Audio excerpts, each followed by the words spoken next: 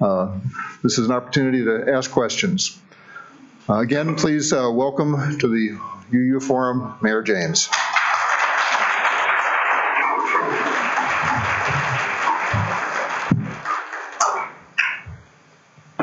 Good morning, everybody. Good morning.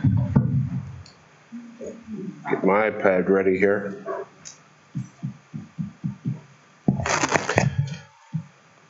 I want to first of all thank Michael, a man that I have had the privilege of working with for quite some time. Before I ran for mayor, I served on the Land Clearance for Redevelopment Authority, where Michael was the chair.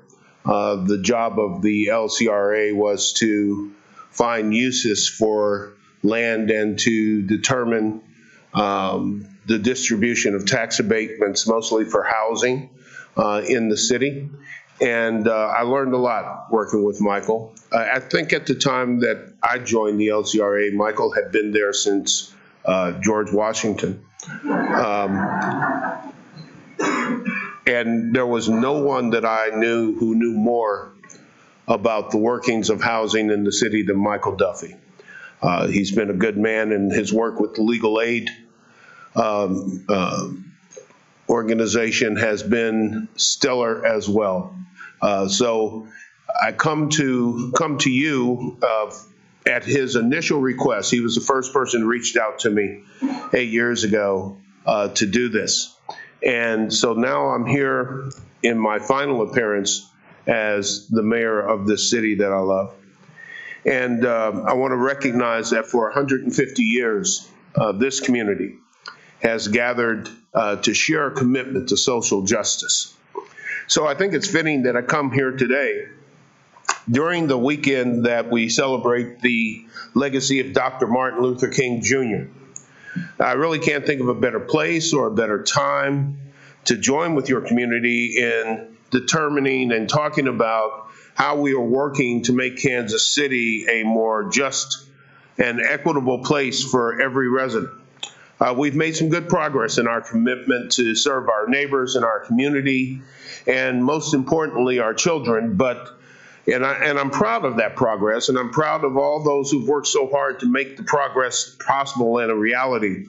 But we also have to understand that there is much, much, much more work left to be done. 1 year before his death, Dr. Martin Luther King said, "We are now faced with the fact that tomorrow is today, and we're confronted with the fierce urgency of now. In this unfolding conundrum of life and history, there is such a thing as being too late." So in spite of all the great progress and momentum that we've enjoyed here in Kansas City and are currently enjoying in Kansas City, and the things that we have seen blossom over recent years, we have been too late in fulfilling our obligation to the community and as a community to adequately prepare all of our children for the future. We realize that we've been too late when we hear news of yet another homicide, where we read stories of shortages of skilled workers, where we learn that so many in our community are living in poverty, barely making ends meet. Many of those stories would be different if we had greater equity throughout our community. Your earning potential, your level of education, health, even life expectancy shouldn't depend on what zip code you live in or what color your skin is. But for generations, that's exactly what's happened in our city. In 2017, black students made up 42% of the Kansas City, Missouri third grade population. All else being equal, we would expect a proportionate number of black students in the third grade to represent a third grade reading population that scored either proficient or advanced in their reading skills. However, black students made up only 27% of proficient or advanced readers in third grade. The same disparity is true for our Hispanic students. And while Hispanic students fare better generally, their proficient population is still not proportional to their enrollment population. Meanwhile, 39% of third graders were white students, and 57% of those students are reading proficiently. The issue of third grade reading proficiency is a pivotal and important marker in a child's education. Research shows that up to third grade, you are learning to read, and from third grade on, you're reading to learn. So if you're not reading proficiently by the time that you are in and completing third grade, it's going to be harder and harder to close that gap going forward as you reach higher grade levels in grade school and head towards high school. And what's the one thing that we all wanted to be when we were in high school? We wanted to be just like every other high school kid. We did not want to stand out. And when you can't read, you stand out. And when you stand out for those types of reasons, you often have acting out and other issues that accompany that. So in 2011, we started Turn the Page KC to address the third grade reading issue, and I'm proud to say that third grade reading proficiency among students in Kansas City has risen from 33% to 55% generally. Now that's done by having a collective impact model, working with all sorts of other organizations collectively and focused on the issue of third grade reading. But in the process of being focused on the issue of third grade reading, we also have to be focused on the issue of kindergarten readiness and all the other things that feed into it. It's good progress, but there's a lot more work to be done. The truth is, much of a child's success in third grade depends on their readiness to start kindergarten. And a lot of times people, I think that kindergarten means you show up with the big 64 box of crayons and you haven't used them. It's got the little sharpener on the side. You can sharpen them up. You've got your shoes, they're often Velcro because Lord knows you might not know how to tie them, and some sort of a card or piece of paper in your backpack or someplace that has your name and address on it. No, it ain't like that. Kindergarten has a curriculum. You go to kindergarten to learn, not to play. It's not recess time. You're there to learn. And if you aren't ready for kindergarten, you already start behind. Right now, we have a problem with kindergarten readiness. Fully less than 35% of our kids show up for kindergarten ready. And as a direct result of that, one of the problems in leading to that is that they live in an area of this country where pre-K, quality pre-K, is not readily available to all. Right now we have about 6,800 4-year-olds here in Kansas City. Only about 35% of those 4-year-olds are enrolled in a high-quality pre-K program. That's about 2,300 kids who have started the right way towards kindergarten. Those 2,300 4-year-olds have started on their way to a 31% greater chance of graduating from high school. They're being far less likely to get into trouble with the law and end up incarcerated, where, believe it or not, a lot of people in prison have a 4th grade reading level. They're started on their way to being 80% more likely to attend college. They're started on their way to being far more likely to be employed at higher earning levels throughout their entire life. Just by virtue of attending a high-quality pre-K program, these young children have already started on their way to becoming the kind of citizen that we want in this city, and the ones that we need in order to maintain the economy, the ones that we need in order to make sure that we have educated people picking out our nursing homes. But now, what about all the others who aren't in those pre-Ks? That other 4,500 4-year-olds who are out there who don't attend a quality pre-K program year after year after year. Nearly 2/3 of our 4-year-olds don't receive a high-quality pre-K education for 2 primary reasons. Number one is accessibility, and the other is affordability. 40% of the families with 4-year-olds don't have access to quality pre-K programs in their neighborhoods. We have 40% of our zip codes that have no high-quality pre-K program in them. That's almost half of the city. Nearly 60% of Hispanic families in Kansas City live in a child care desert, despite the fact that Hispanics are only 10% of the city's population.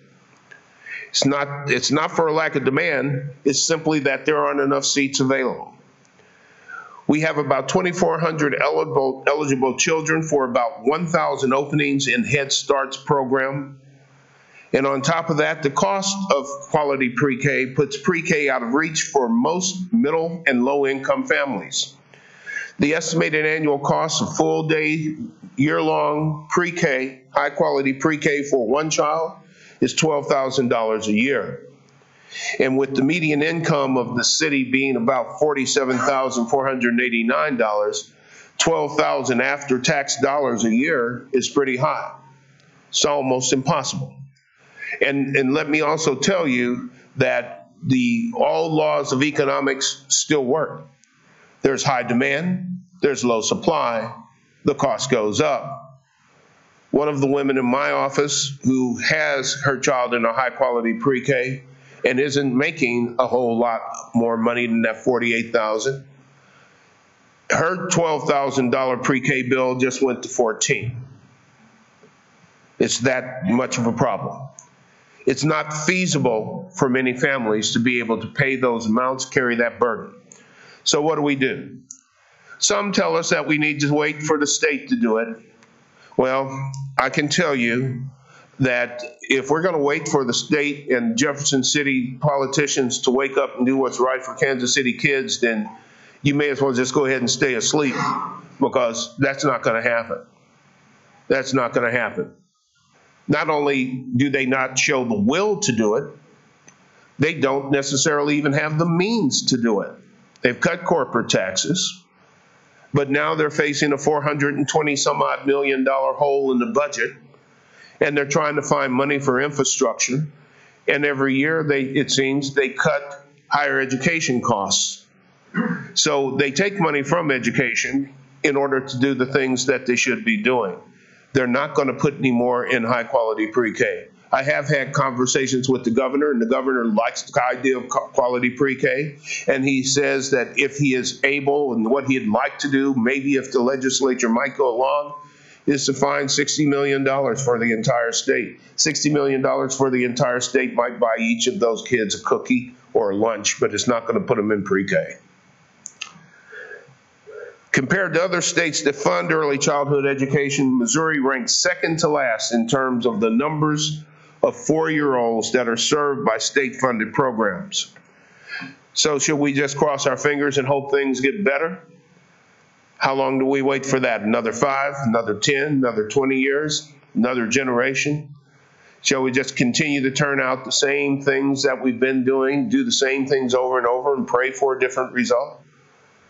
We can go to the city and we can lay an overlay of where we have seen traditional low educational attainment and high poverty and high crime, and what, lo and behold, it's in the same place. When you hear about people committing murders in the city, I don't hear of a single one of them that's had a PhD or a master's degree standing on a street corner shooting at people in cars. But we do hear about people who have no options in their life, who are poverty-stricken and who have been hopeless for some time and simply don't care about their life or yours. If we wait another 10 years, that means we'll have another 45,000 children who've gone without high-quality pre-K and the things that high-quality pre-K could teach them. Waiting another 10 years means we have another 45,000 kids who've missed out on the benefits of high-quality early education.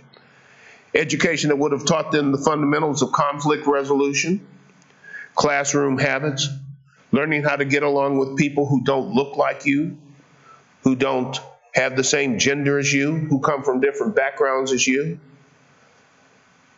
closing the gap that started when they were 3. If you were poor and 3, you are hearing 30 million words less than your counterpart in middle class circumstances by the age of 3. 30 million words.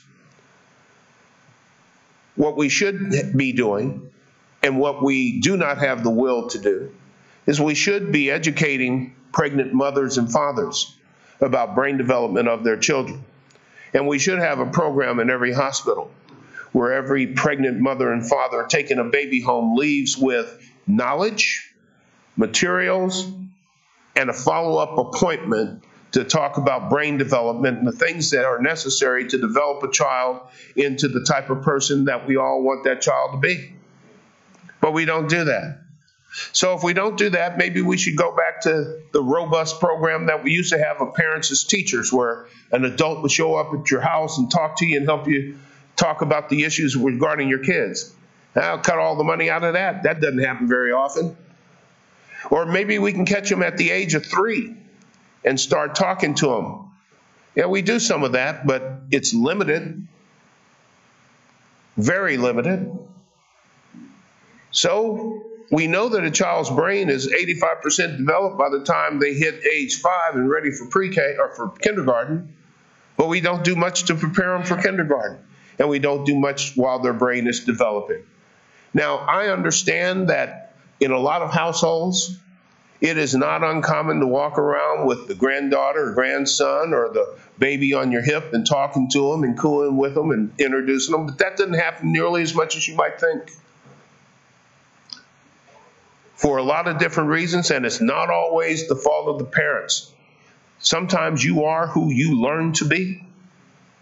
And if you weren't taught, then you can't teach.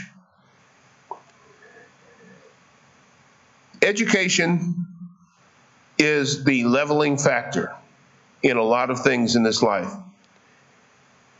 What we're doing now isn't just, and it's not equitable. Year after year, we continue to fail thousands of children in this city before they can even get their own shoes on, before they've learned how to count, before they've learned your address, their phone number, who to contact in an emergency. And we really do have to stop. I am never in favor, and I have never been the type of person to see a problem and sit around and wring my hands and hope that somebody will figure it out. I don't think that's what we're doing in this city anymore. We've shown time and time again that we're willing to do the things that are necessary for us to produce the city that we want to live in and the city that we want to raise our kids in. So we can't shake our heads while accepting the status quo, and not when we can work towards a solution. So tomorrow is today, and this is the fierce urgency of now. So we've been working with a broad coalition of stakeholders, including parents, providers, educators, school and civic leaders, and I'm proposing an initiative that will appear on the April ballot that will ensure that every 4-year-old in Kansas City has access to quality pre-K. We're going to create and support a high-quality pre-K program that focuses on 3 building blocks of school readiness: self-regulation, social expression, and kindergarten academics, as well as motor skills, which are the foundations for all those building blocks. This investment will allow us to close the school readiness gap to ensure that there are no differences in a child's outcomes based strictly on race, ethnicity, income, or zip code.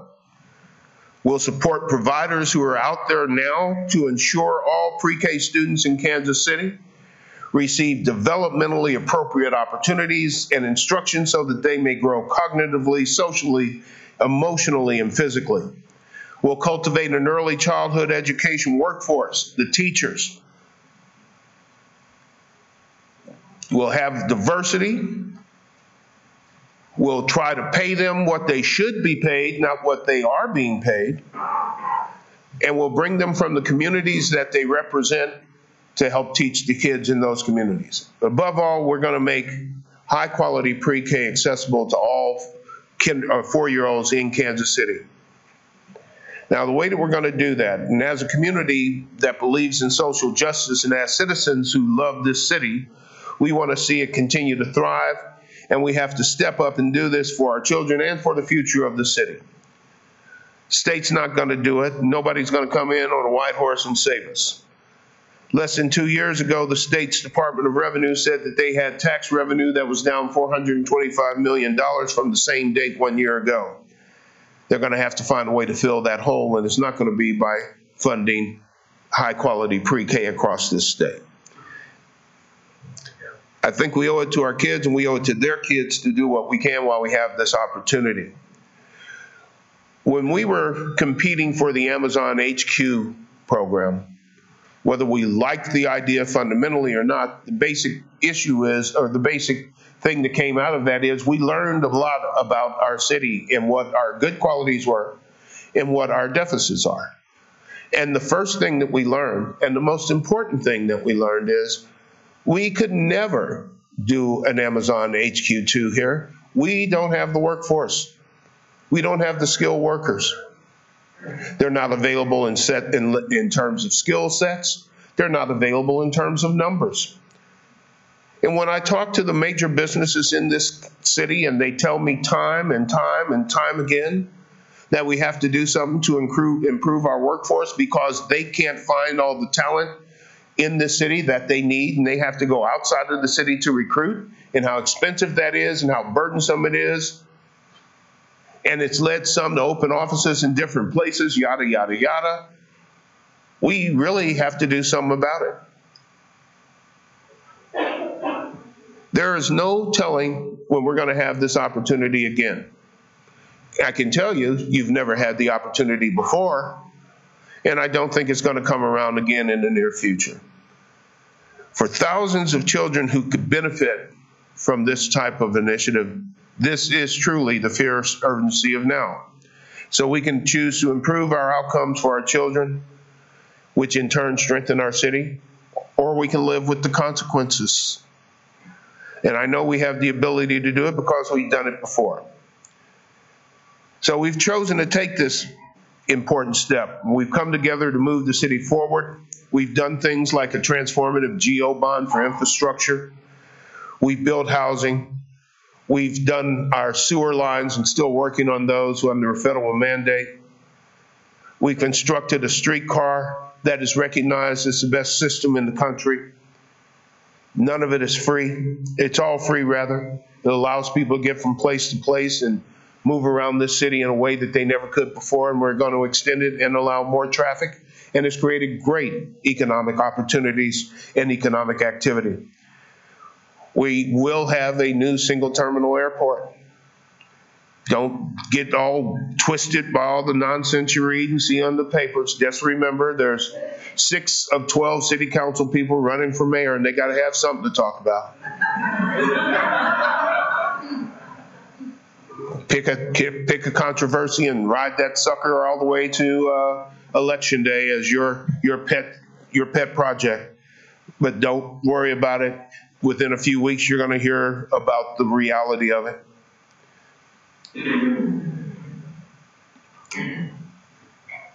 We've had civic and community leaders, parents, seniors, entrepreneurs, students, neighbors come together in all sorts of different ways to move this city forward. But we can't continue to leave so many people behind. So here's what we're going to do. Our plan is very simple, and it's not going to be cheap, and it's not necessarily going to be universally loved, but what can I tell you?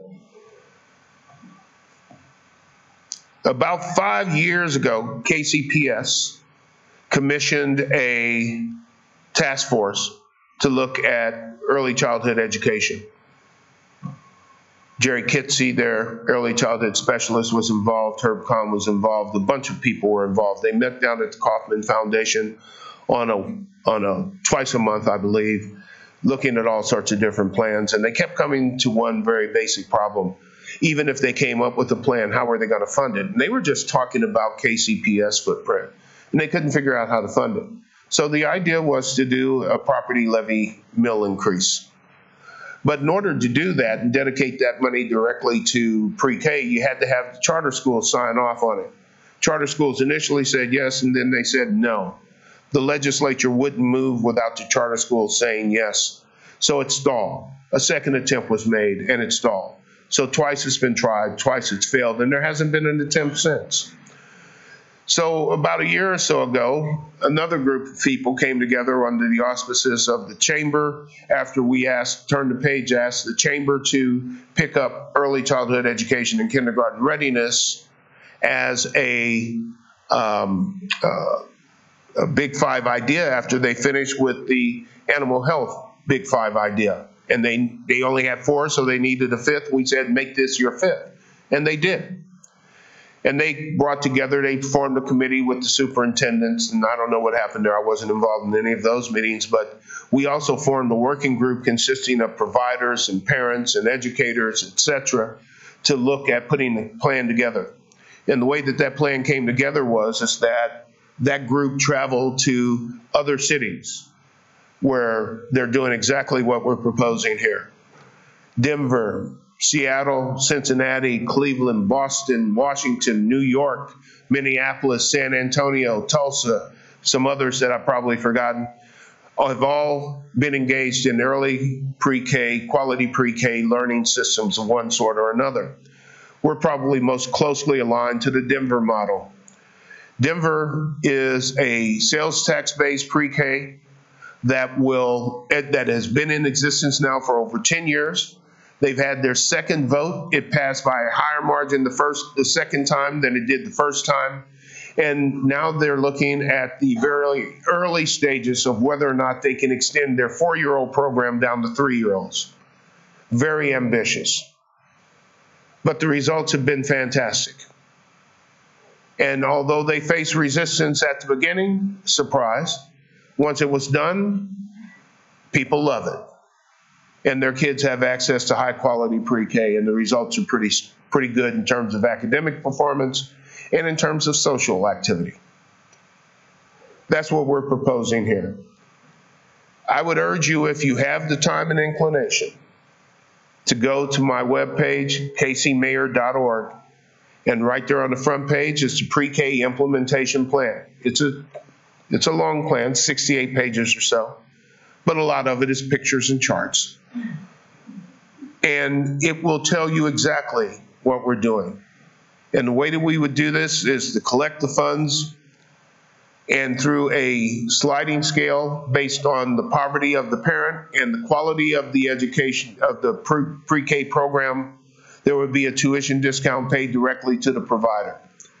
And we need those providers to be the current providers, which consist of religious-based organizations like Emmanuel Family Services on Swope Parkway, St. Mark's down on 12th Street, private commercial providers like Compass and all sorts of others, mom and pop providers that provide pre-K in the neighborhoods, and through a quality program, quality assistance program, and by spending some of those dollars for economic development, which we have to do under the statute, raise up the quality and put more quality pre-Ks in more zip codes and areas of the city so that people would have accessibility, and through the tuition discount method, lower the cost and make it more affordable.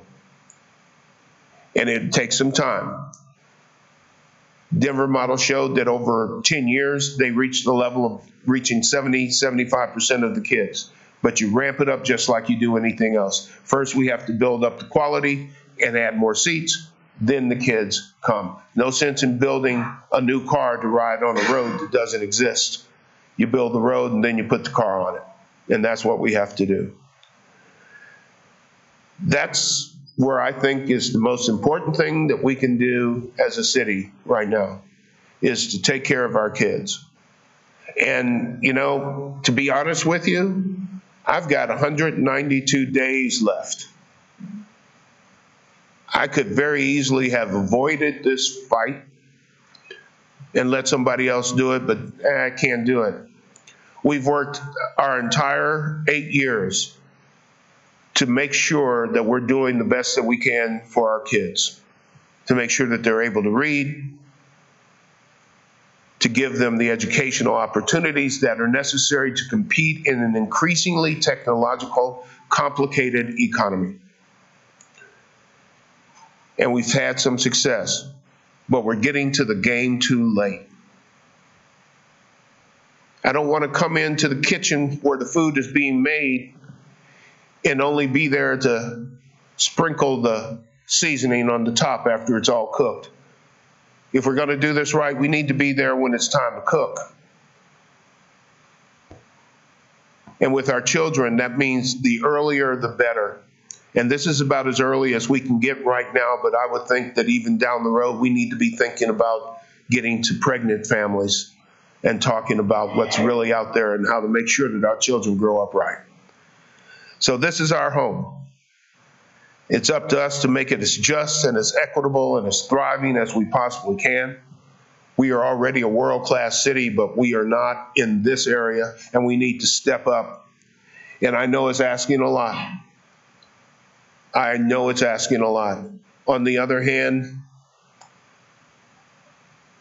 we have to make an investment in our kids, or we're going to spend the money. We're either going to spend the money now and give them the options and the opportunity, or we're going to spend the money on the back end and make sure that they have a nice, cold prison cell. There is no productivity that comes out of prison cells.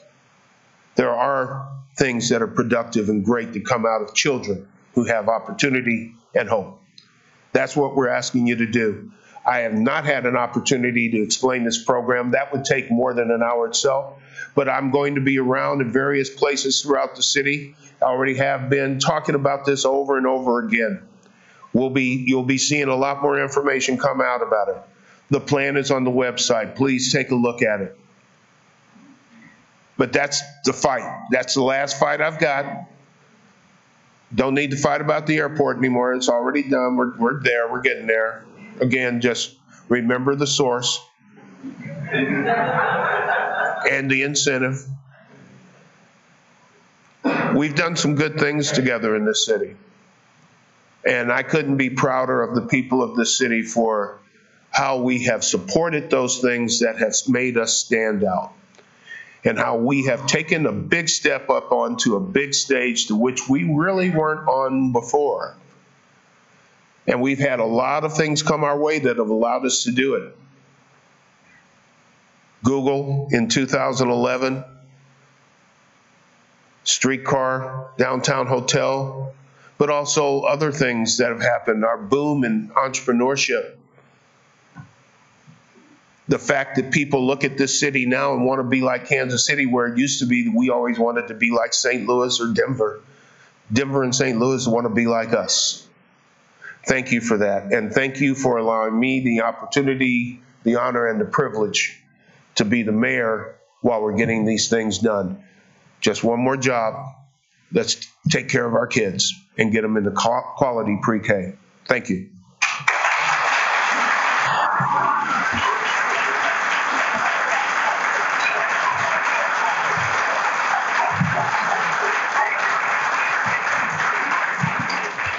I'd like to ask the ushers to step forward for the collection. And I'll remind you again, if you have questions for Mayor James, please step up to the microphone.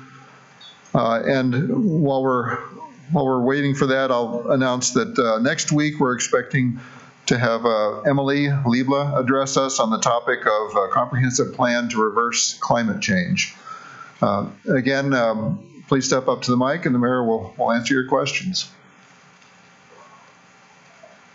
And maybe quite a few. So thank you so much for your vision for our city and our well-being and all your wonderful service. Be kind of nice to have you keep going, but that's another effort to be made. Well, that's absolutely true, and I don't think that you will find the 7 votes on the city council to change the charter when 6 of them are running for this job. So. Hello. What's your feeling, and in this wonderful program, we're really benefiting from kind of hearing more of a nuts and bolts about it to prepare us for the vote. What's your feeling about the viability, feasibility, and so forth of this program, Jackson County Cares? Is that something you're familiar with? Not really. Okay, well then I'll get out your hair. Well, okay. Not really. I'm sorry. Well, You want to tell me what it is? I'll just simply say, do you have some thoughts or feelings about what would be a good launch to improve to completely overhaul our programs, actually begin our programs for the elderly? That's a huge, we've got both ends, the kids and then later. Yeah, I don't know that I have any brilliant ideas, but I tell you one thing that I do know it starts with some sort of an organized approach to find out exactly what the issues are, and then some sort of a systematic approach to figure it out. That starts with talking to people who are in that space, the elderly. It starts with looking at things like housing and accessibility. It starts with little things like whether or not you put doorknobs or door handles on doors and how many steps there are, all sorts of things like that. Proximity. One of the major things that I think has an impact on elderly life is accessibility, easy accessibility to transportation. You've got to be able to get where you want. One of the things that scares me is the concept of growing to a point where I can no longer drive or get out when I want to, and being dependent on somebody else to do that. I have a hard time doing that now with asking people for help, and I don't think I'm going to get any better. But at the end of the day, what we don't want are people feeling like they're trapped in their environment because they can't get out and do the things that they want. We need vitality. We need to make sure that our elderly are just as visible in our city as the millennials, the hipsters, and the Gen Xers, and all of those other things that I don't know what age groups they apply to. Yes, ma'am. Hi, my name's Carol Coles. I'm a member here, and I do volunteer in the Kansas City Public Schools. My question is, you've presented a plan that makes tremendous sense to me. Why has the Kansas City Public School District not embraced this plan? Well, it's not just them, it's the superintendent's group, period. And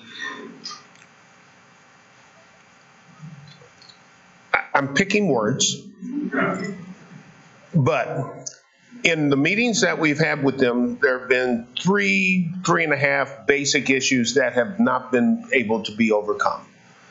Number one, they want to control the money. They want the money for themselves to figure out what to do with it.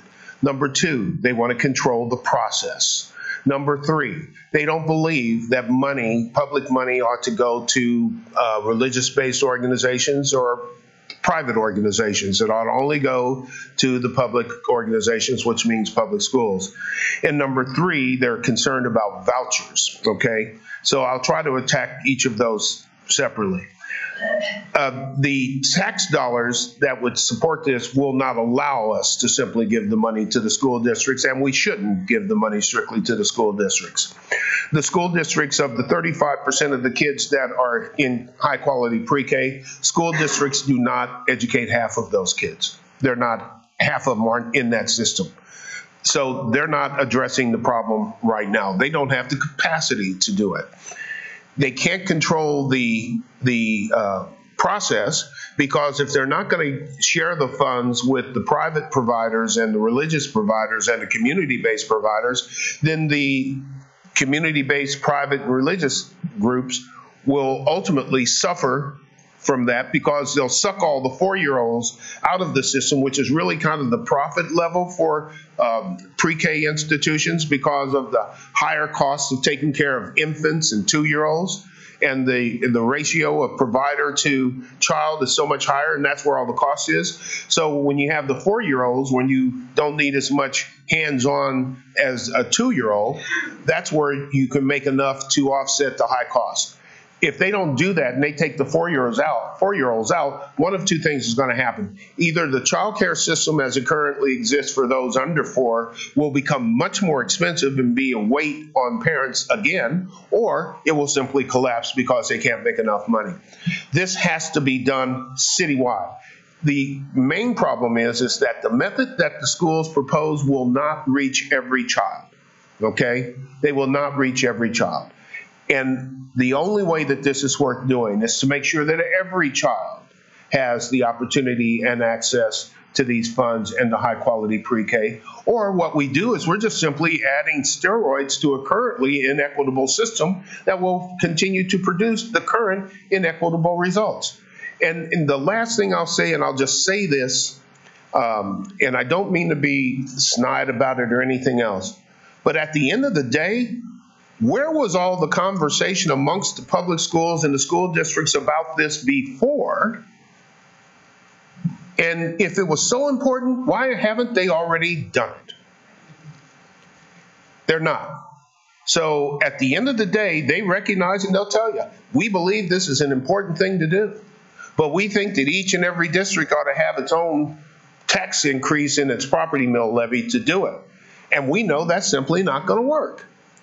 So I'm not in favor of buying into things that are simply going to kick this can down the road more and more and more times than it needs to be kicked. It's time to do something about it. This is the only plan that's come up with any sort of a financing mechanism that works. And they're just not happy about it. But let me say this too, in fairness to them, because when I talked to Julian Castro down in San Antonio when he was doing it, and as they've already done it, they had trouble with their superintendents too. And what they did was they said, the heck with it.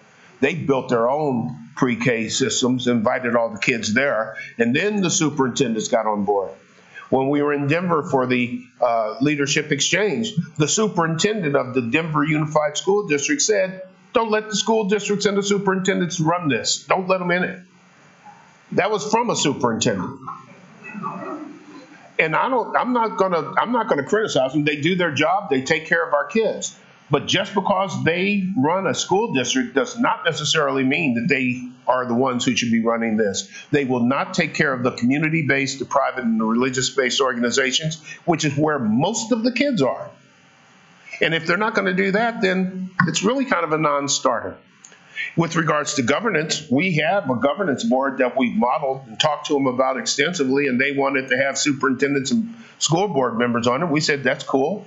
So we created an additional 6 or 7 spots on what was at that time a 15-member board to give them more space so that they would have more voice.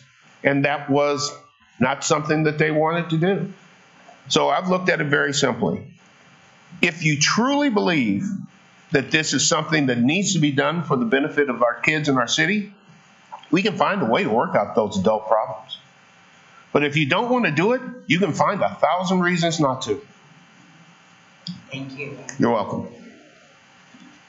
Hi, thank you for being here today. I am a public school teacher. I teach high school reading and English. And my God bless you. Thank you. My freshman reading course is for struggling readers. It is a class within a class, which means I have special education students and gen ed students together, and we co-teach it. And I have 9th graders, and they're reading at a 3rd grade level. Some reading at a 7th grade level. So it's a wide variety. It's certainly a challenge, but it is one of my favorite classes to teach because I love working on this skill with kids. It does often feel like we're fighting a battle that we will lose, right? Because the kind of progress you can make once you hit that 9th grade level, I mean, it's harder to make progress. It's exceptional when you have a child that breaks through that barrier in a big way. You're just trying to get them up a couple of grade levels. Yep, absolutely. Yeah. Trying to get them to grade level isn't really the goal. Bingo. It's just, can you get them up a grade level, 2 grade levels? Can you take a 2nd grade reading level and get them to 4th grade? So I 100% agree with you that this is the issue. This is what we need to be doing. So my question is, what can the average Kansas Citian do to support this program? Because I think you are 100% right. This is what we need to be doing. Well, first of all, thank you very much. I love teachers. I made a promise when I started that turn the page that I would try to go to every grade school in the city and read with kids. I'm up to about 125. I've got some more to go. We're trying to set a course to make sure that I get that done. And when I sit there, I've asked kindergarten teachers and 3rd grade teachers, can you tell the children who had pre-K, quality pre-K from those who didn't? And they say within an hour. Okay? It's kind of like, can you tell who's got on clothes and who doesn't? Yes, you can. I agree with you. What you can do, first, please read the plan.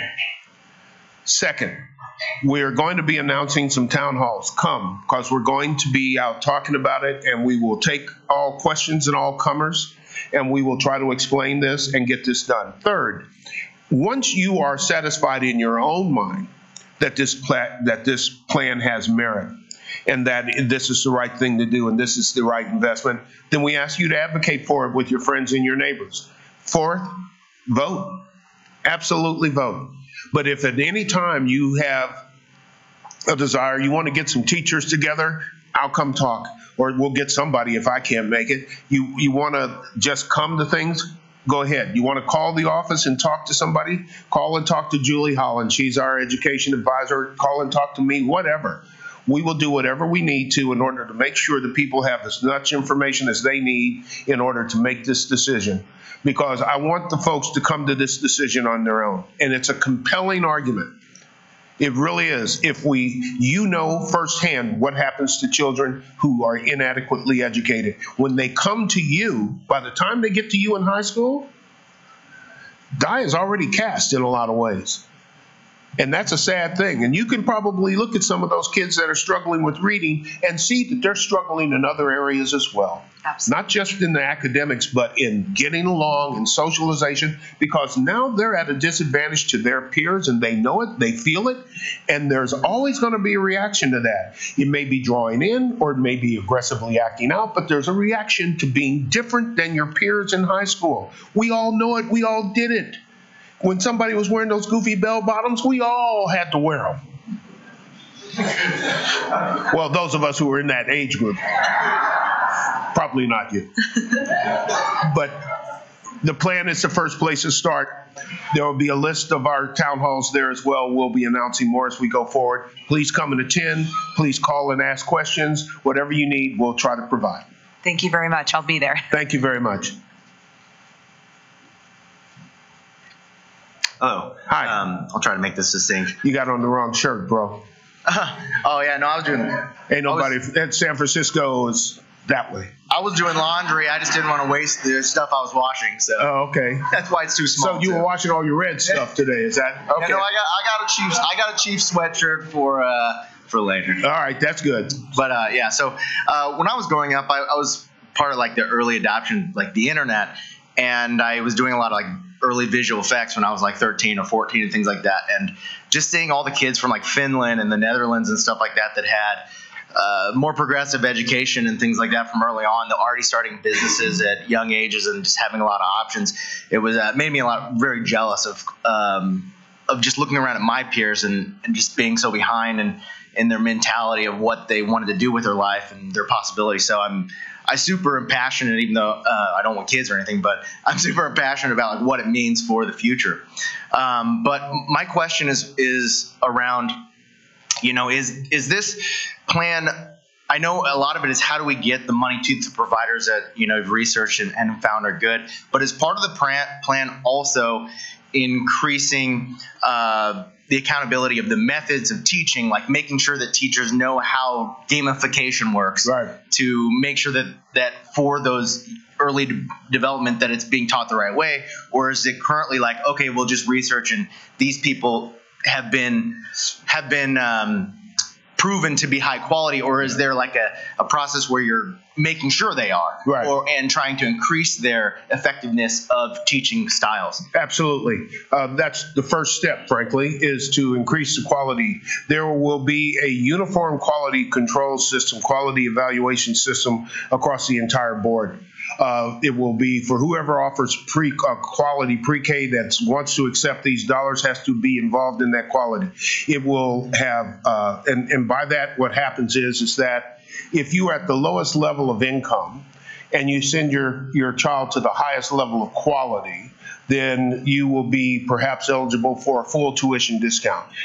The lower the quality, the less the discount. The higher the income and the lower the quality, the less the discount. So part of that quality is to have coaches available to go and meet with people who want to be involved in the system, to evaluate that system and say, if you want to move to the next level of quality in our system, you need to get 2 more certified teachers and you need somebody here with a bachelor's degree. Okay, or whatever the case may be. We'll help you do that because we can help provide funds for training. We can help provide some funds for bricks and mortar.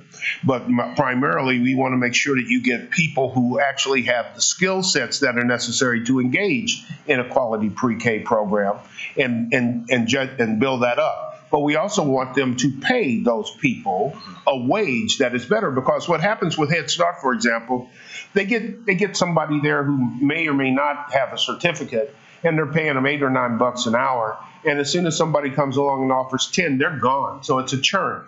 You need to pay quality well enough to keep quality. So that's part of the program as well.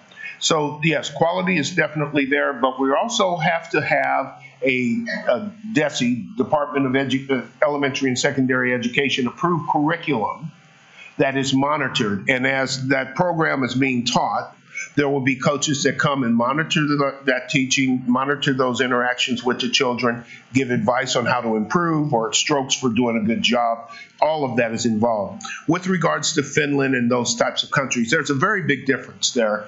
And I think that we need to be upfront about that difference. When you go to Finland, by and large, and until the recent immigration out of Africa and other subtropical areas where there's strife, pretty much everybody there is Finnish. Yeah. You know, you don't have a whole lot of segregation and a lot of issues. And it's small. Yeah. And they have a different focus, and they're not spending nearly as much on military and other things like that. We here have a whole lot of different folks. And our habit has been to segregate each other into different little pods, and then to somehow manage to funnel resources to the pods that we want and not as much to the pods that we don't. So we get this uneven distribution, which causes ultimately a general and across the board drop in proficiency across the board. After World War II, the United States led the world in educational attainment. More people in secondary and college degrees than any place else in the world. Now I think we're like number 28 or 29. And we have not made the changes that are necessary. And if you look around, where are the cuts coming? The cuts are coming to higher education and all sorts of different things. And money comes out of education instead of goes into it. Plus, to be honest, our education industry is one of the most political entities in this entire country. If you think government's political, go spend some time in some college university systems. And, I totally agree with the difference of socioeconomic differences in places. It was more of as an example of how it proves that the brain development is impactful. Look, here's the bottom line. We know what needs to be done in order to turn out better children. We simply do not have the political will and desire to do it. That's our problem. Now we have a chance to change that. Thank you very much. Thank you. Yes, ma'am. Good morning. I think it's appropriate in this venue to ask particularly about parochial schools. Yes. And how the program will be carried out. Yes. I do know there are churches, denominations with parochial schools that teach and preach values very different from ours. Yeah. LGBTQ messages, sexist message, even sometimes racist messages. What kind of oversight would there be in this program so that 3-year-olds are not being read stories, see pictures on the wall, hear people talking about values that are contrary to my religious values? Well, I don't want to narrow it to your religious values. I think what we ought to talk about is making sure that they're not teaching things that are contrary to human values of one sort or another, and anger and hate in any form directed towards any group is ridiculous. But to answer your question directly, first of all, absolute requirement that it's a non-sectarian curriculum. It has to be a DESE approved curriculum, and it has to be coached and it has to be approved. Secondarily, there will be people in classrooms monitoring to make sure what's being taught is being taught. Third, we're not really talking about the fringe. What we're talking about are things like St. Mark's. You have to have already an existing pre-K program. You can't create a program and then want to opt in here. The first criteria is that you're already operating an existing pre-K program. The governing board has the ability to say, nah, we don't want you. Okay? So if the governing board, which will consist of school district people, educators, parents, business people, all the people that are going to be on there, look at this program and say, we don't like this message, we're not going to certify you to be in the program. They don't get certified. It's just that simple, and they don't get the money. You say people will be in the classrooms. Do you mean on a daily basis or checking? No, nobody's going to be able to be there on a daily basis. Checking They'll be there. somewhat. They'll be there for spot checks and surprise visits, et cetera, to enforce the quality control issues. I know, and when you say anti-human messages, I'm just concerned that we have, I'm going to call it the far right religious conservative values. Believe what they're preaching is the right message, God's message. And sometimes they'll protest. They're teaching a human message. I get it. I understand. And like I said, the governing board has the ability and the authority to say, nah, we're not going to certify you. We don't like that message. And all members on the governing board are appointed, aren't they? They will be, at least the initial governing board. That's the only way to get them. We have 1 minute for the final question. I'm concerned that the funding mechanism of sales tax is the most regressive and will Sure. put the most burden on the poor. Sure. Well, you know what? You know what's the most regressive thing? Poverty. Poverty is a hell of a lot more regressive than a sales tax. And the problem is, whenever you talk to anybody about what are we going to do about poverty, what are we going to do about crime, one of the first things they say is education is one of the keys. And if we're not taking the steps to educate our kids, then we're not doing anything about poverty. If we don't do things differently, we're not going to be changing poverty. Poverty is not going to change one bit. And yes, it is regressive. It's always been regressive. Every sales tax is regressive, and we have lots of them. But at the end of the day, I'd rather have a regressive sales tax that's going to make sure that the children born in poverty have an opportunity to get out than to have a sales tax that doesn't do anything for the people who are there. You have to make an investment if you want to get a return. And right now, we're not getting any return. And that's where poverty lives, is in the dark. So last thing I'll say, because I was asked, people have asked me what I'm going to do. I'm not running for any more offices. I have zero desire to enter into partisan politics. I am not willing to sacrifice my soul in order to occupy an office where I would have to learn to knuckle point and make sure that my hair doesn't blow in a gale force wind. I am so used. I have the best job in politics. I'm the mayor of a city, and that means that we actually do stuff. We don't talk. We don't argue about everything. We don't get involved in roadblocks and standoffs and long-term arguments. We do stuff. We build. We work with our kids. We work with our people. We supply money to people who need medical care through our tax levies, et cetera, et cetera, et cetera. So I don't see any reason to take a step down. I plan to stay right here in this city and work with some people that I know, my chief of staff, and do some consulting on the issues that we care about, and some speaking and advocacy on some of the issues that we care about. Spend more time with my family and hopefully make a little more money than I'm making now. Thank you all very much.